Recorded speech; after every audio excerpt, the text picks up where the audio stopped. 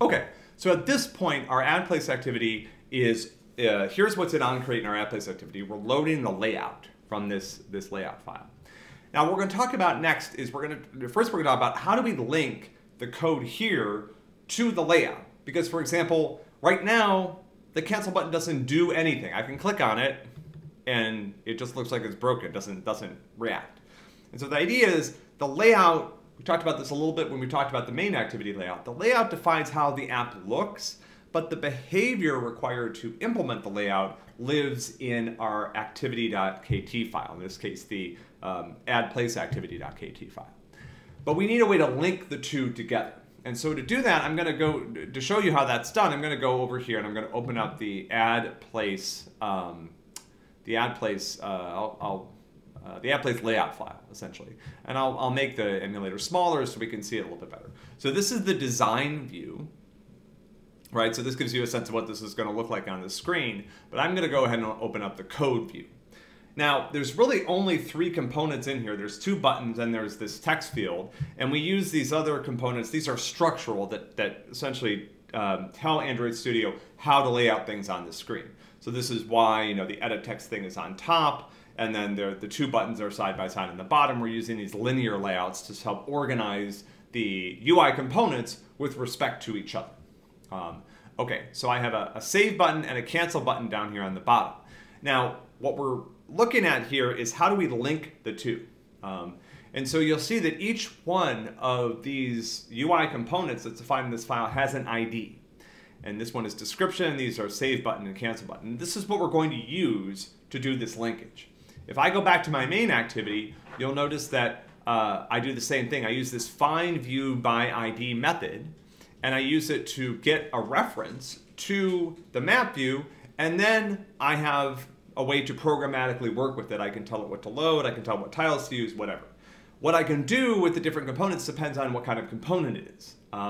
But you would expect that a button can be clicked. So let's work on the cancel button. So our goal here is going to be to have the cancel button take the user back to the main activity, back to that map view. So let's say I clicked on this by accident, or I clicked on it, I did the long press, and I got there and I decided, no, I don't really want to, this isn't my favorite place. I started writing the description, I was like, this doesn't feel authentic, so I just want to go back, I want to cancel this. So let's talk about how to enable that. So I go over here to my layout, I'm going to look at that cancel button, and I see that its ID is cancel button. So up here, what I'm going to do is I'm going to say cancel button is equal to findViewById. I'm going to do r.id.cancel button. And I think, oh, you know what this wants? It wants me to give it a type. So this is going to be a button. And I need to import this.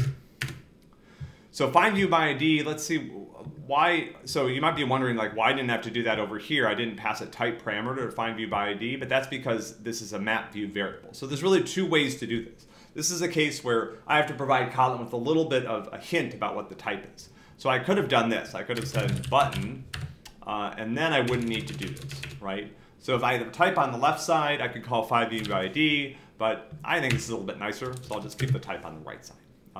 So now cancel button is you'll see it's of type button. It's also potentially null. That exclamation point means that this is something that's coming from Java, right? So essentially Kotlin can't really tell if it's null or not, or whether or not it's nullable.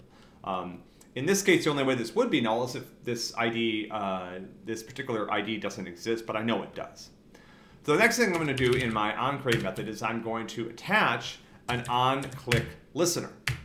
And this is an example of a place where I can use this nice lambda syntax in Kotlin, because this is a method that accepts a interface that has a single method. So this is a method that takes a functional interface. And so in Kotlin, I can just provide this nice lambda sort of closure, and this code in here is what's going to run when the button is clicked. So to verify that, let's go back and let's revisit our logging approach. So I'm going to go and get the log tag from MainActivity. I'm going to put it here, but I'm going to call this AddPlaceActivity.class.java. So this essentially just has tag be AddPlaceActivity. And actually, it would be even a little bit faster just to use the string, but I don't know. This is kind of nice to know that it exists, that you can refer to classes and get their name in this way. So I'm going to do now here, as I'm going to do log, I have to import that, .d, I'll use tag, and I'll say cancel button click. Okay, so let's go ahead and rerun the app. When it runs, I'm going to open up logcat down here at the bottom. I'm going to look for AddPlaceActivity, which I don't see yet. But now let's go ahead and click the button. Well, let's go to the AddPlaceActivity first, and now let's hit cancel, cancel, cancel. Cool. So now I'll see that, remember when I was working with the search component on the MainActivity, now I'm doing something similar with these buttons, which is that I have the button defined in the layout, which defines how the button looks, and then I have it linked back to some behaviors that are defined in my AddPlaceActivity.kt file. So I use code to define the behavior, I use the layout to define how things look, and I use these IDs to link things back and forth. So the ID allows me to attach this particular event listener to that button in the UI. Okay, now what I want to happen here, right now is just logging, which is sort of useful, but what I want to happen is I want this to go back to the main activity. How did we do that? We've already got here, right? We got here in a particular way. We got to this activity using this idea of an intent. And that's also how we're going to get back to our main activity. That's how we transition between activities in Android. So what we're going to do is I'll call this return to main is equal to intent. I pass the current, and I need to import this. I pass the current context, and then main activity, and I use this syntax to get a reference to that class. So this is going to take me back to the main activity. And now in my cancel button, instead of logging, I'll do start activity, and I pass this intent. Pretty cool. Let's see if it works. So I'll rerun my app, and I will long press. I have a cancel button. Now I click, and it goes back. Cool. Now the only thing I'm going to improve a little bit here, because I'm sort of somewhat of a born perfectionist, is that I want to show you something that might strike you as odd. So what happens if I hit the back button here?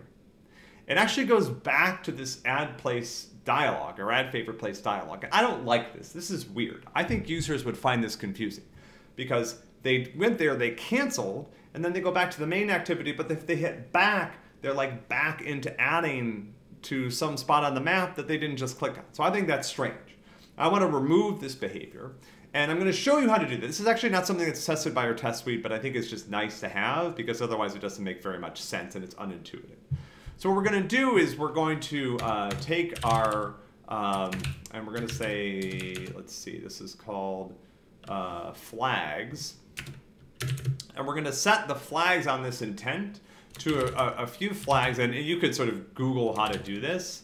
But we're going to set it to, this is called clear task. And if you see the description, it essentially says that when you use this, the activity that you start becomes the root of sort of the activity tree. And so if you can't go back from it. So essentially like this will kind of clear the history of how we got here, which will prevent the back button from taking us to this, back to this add favorite place activity in the future. But we also have to use it with flag activity new task. And so this is like, oops, this is like the one place in this course where we're going to use a bitwise, or I think we're going to use a bitwise. Let's see here. Intent.flag activity new task, I think. Oh, it doesn't like this very much. Okay, let's see here. Maybe if I do plus intent.flag activity new task. Okay, so I think adding will also work here. These are bit fields essentially. It's sort of silly. Okay, but this essentially sets. This is now telling Android when you process this intent, use this particular behavior. All right, so let's try this. I'm going to restart it.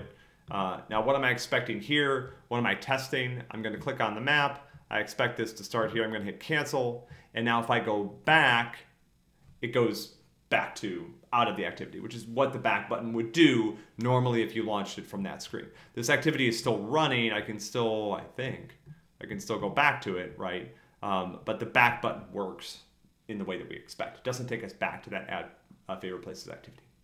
Cool. Okay, so this is where we're going to stop for this walkthrough. And what we've talked about is essentially the basic building block of how to use layouts in your Android activities. You define the layout, you do your work in the layout designer, you assign IDs to the elements that you need to attach behaviors to, and then you use this activity.kt file to define the behaviors for your app. And those can be sort of arbitrarily complicated. This particular activity is going to be relatively simple. We're actually not that far from being done with it. But what we'll do in the next walkthrough is we'll talk about what you need to do next. And we are going to leave you with a little bit to do here. We're just going to require potentially a little searching around and a little bit looking in certain places in your own code base. It's a little bit of a challenge to wrap up MP2. But what we'll do next is just outline what needs to happen for you to finish this checkpoint.